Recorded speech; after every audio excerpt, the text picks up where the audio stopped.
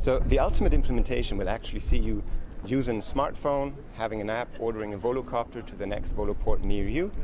The Volocopter will come autonomously, pick you up and take you to your destination.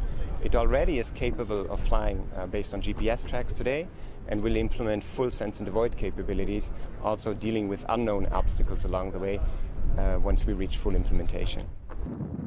The Volocopter has high levels of redundancy, both in the mechanical as well as in the electrical parts.